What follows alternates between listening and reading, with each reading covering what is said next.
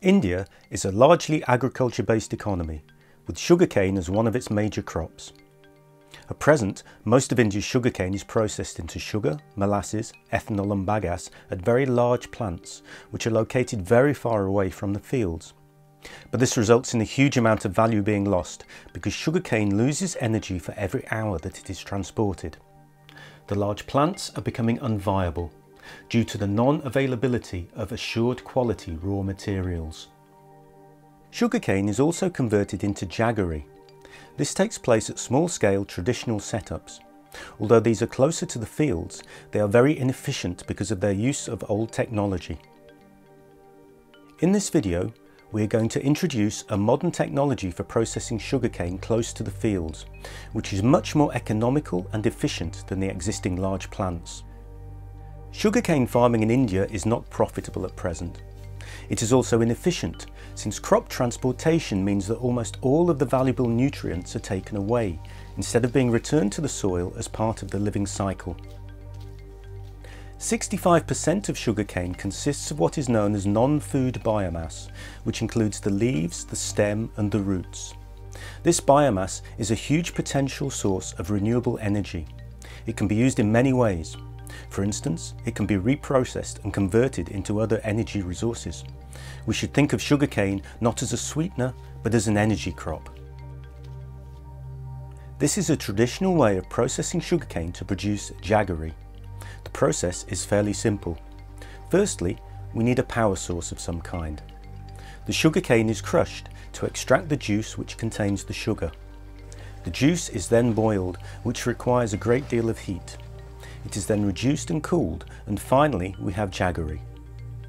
In this traditional plant, biomass is burnt in the boiler, which creates pollution. Now let's look at a radical new technology for jaggery production, a method which is highly energy efficient and which can process sugarcane within the farm itself. Spray Engineering Devices Limited has installed a fully operational jaggery plant at Chalisgaon, Maharashtra, which is significantly more efficient than a sugar plant of a similar capacity. The dry residue left after the extraction of sugarcane juice is known as bagasse, which is a valuable biofuel. Traditional jaggery units consume all of their bagasse as boiler fuel. In this SED plant, no boiler is installed, which saves 100% of the bagasse. Mechanical Vapour Recompression Technology is used for juice evaporation and concentration.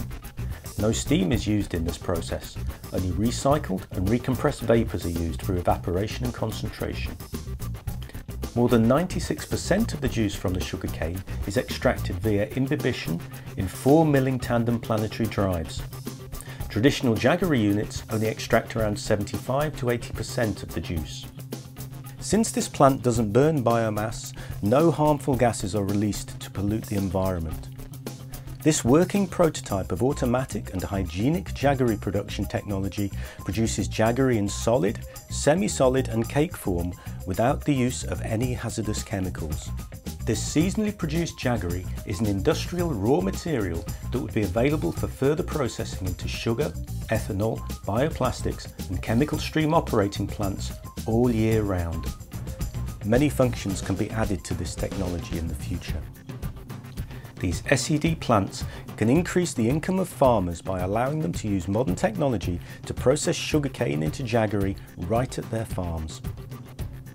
The transportation costs are minimal, and biomass can be converted into pellets, biodegradable plastic, biogas, chemicals and other valuable products. With this innovative jaggery production technology, SED has brought intelligence to the farm by integrating agriculture and industry in one place.